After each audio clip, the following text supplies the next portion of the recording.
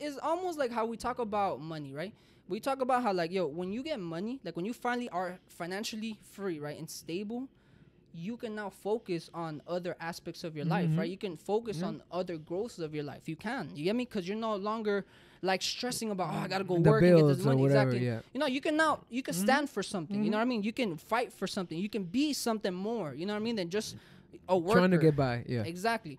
So it's the same thing with the girl. Like, if the girl or myself or someone who's in the same place, if you don't get to a point where you can deal with that issue, then you're always going to be, that's going to be more than enough for you. I mean, like just having a guy, that guy might treat you like shit. He might not really ride for you like that. Might be somebody out there way better for you, but you will never get there because you didn't deal with the first problem that you should have dealt with in the first place. You get what I'm saying?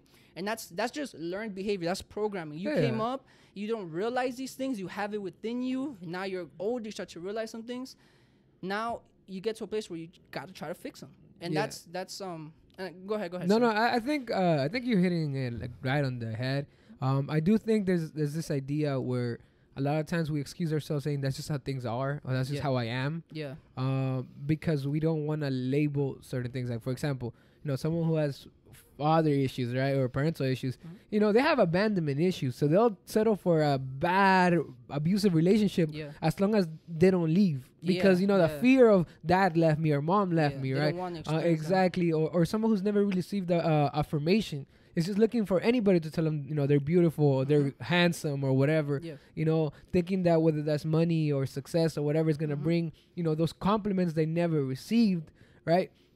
And so I would say, I think we all need therapy, but but I think and I think a lot of times has to be, maybe there is a professional. If you can afford a professional, it'd be awesome. Yeah. But if friendships around, seeing people model the life you want, or the, not I mean the material, I mean more in the personality, in the charisma, in the confidence, in the relational and mental health, right? Like seeing that, model that of somebody who came out of similar things is often the encouragement we need, right? Like, you can see somebody who came out of the hood and they've broken home and whatever and have a fulfilled marriage. Yeah. You can see a father who didn't have a father. You can see a mother who didn't have a mother, right? Yeah. They're not going to be perfect, because I think a lot of things we do carry, and until we don't examine why we do what we do in every area, right, we're going to keep carrying it. Yeah. But there is that progress where,